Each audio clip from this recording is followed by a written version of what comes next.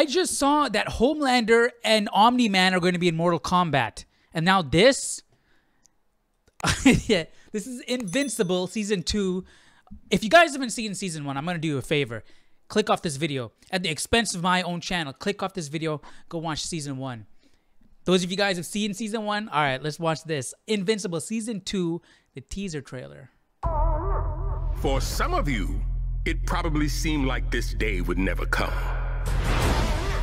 Maybe you're even wondering if you're ready for this. I was waiting for this day. What are you talking about? For what comes next.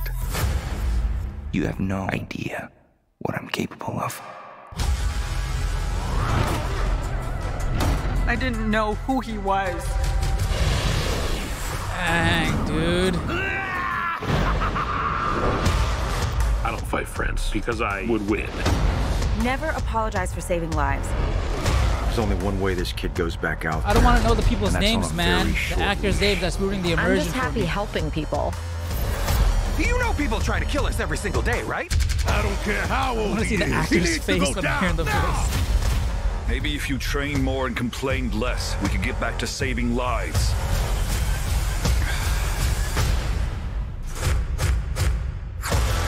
Make him pay for what he did to your world. Welcome, son of he who slayed my husband. I am a normal human superhero. I wish he was dead too, but not for your sake. Kill first, ask questions later. Viltrumite against Viltrumite. That has not happened since the Great Purge. The Optimus Prime? There we go. You should have died at birth. Dude, what? That's it, right? All right, man. This is going to be awesome. The aftermath of Season 1, just the ramifications of what happened in Season 1. Honestly, I love the character of Omni-Man, his relationship with his son. I mean, with Omni-Man, it's hard to relate because his entire worldview is completely different from anybody else because he's seen so much, he's lived for so long.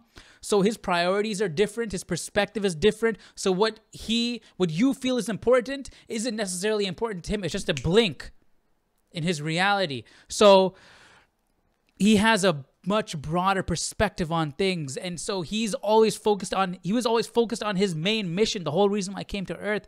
And it's hard for his son or anybody else to really grasp that. But then you also saw that struggle within him, like, dang, I did develop a relationship with this woman. I did develop a relationship with my son. I do love them. I don't want to hurt them. He flew off in the end, right? Dang, man. All right, I'm looking forward to this, man. Invincible Season 2 is going to be insane. Invincible Season 1 was so solid. That literally, it started off like, what is this, knockoff Justice League? And then that first episode ended with that massacre.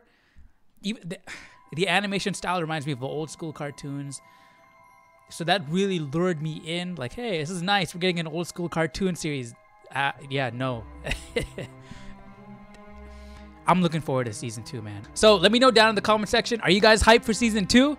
Who's your favorite character? That's a good question. Who's your favorite character in Invincible? Let me know down below in the comment section, and I'll see you guys in the next video. Take care. Bye-bye.